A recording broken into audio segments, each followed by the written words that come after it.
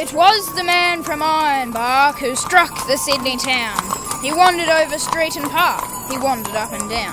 He loitered here, he loitered there, till he was like to drop. Till at last, in sheer despair, he sought a barber's shop. Barber man was small and flash, as barbers mostly are. He wore a strike-your-fancy sash. He smoked a huge cigar. He was a humorist of note and keen at repartee. Repartee means he's a keen talker. He laid the odds and kept a tote, whatever that may be. Tote means illegal gambling service. And when he saw our friend arrive, he whispered, "Here's a lark. Just watch me catch him all alive. This man from Ironbark."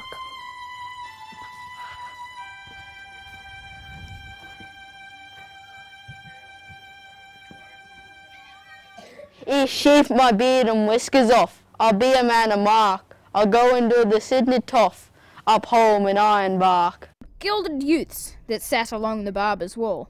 Gilded means precious or delicate. Their eyes were dull, their heads were flat, they had no brains at all.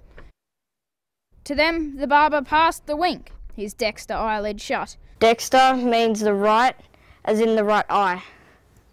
I'll make this bloomin' yokel think his bloomin' throat is cut. And as he soaped and rubbed it in, he made a rude remark. I suppose the flats is pretty green up there in Ironbark. A grunt was all reply he got. He shaved the bushman's chin, then made the water boiling hot and dipped the razor in. He raised his hand, his brow grew black, he paused a while to gloat, then slashed the red-hot razor back across his victim's throat. Upon the newly shaven skin, it made a livid mark. No doubt it fairly took him in. A livid mark means a bright red mark. The man from Ironbark. He fetched a wild up country yell, might wake the dead to hear. And though his throat, he knew full well, was cut from ear to ear, he struggled gamely to his feet. Gamely means bravely. And faced the murderous foe. You done for me, you dog. I'm beat. One hit before I go. I only wish I had a knife, you blessed murring shark. But you remember all your life, the man from Ironbark. He lifted up his hairy paw. With one tremendous clout, he landed on the barber's jaw and knocked the barber out. Clout means punch. He set to work with nail and tooth. He made the place a wreck. He grabbed the nearest gilded youth and tried to break his neck. And all the while his throat he held to save his vital spark. Vital spark means your life force. Murder! Bloody murder!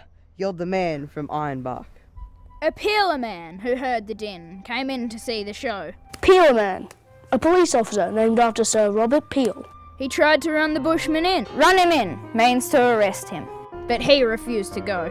And when at last the barber spoke and said, "'Twas all in fun." It's the little harmless joke, a trifle overdone. A joke? By George, that's fine. A lively sort of lark. I'd like to catch that murdering swine some night in Ironbark.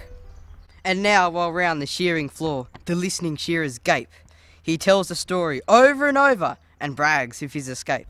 Them barber chats, what keeps a tote? By George, I've had enough.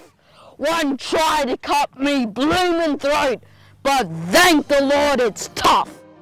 And whether he's believed or no, there's one thing to remark.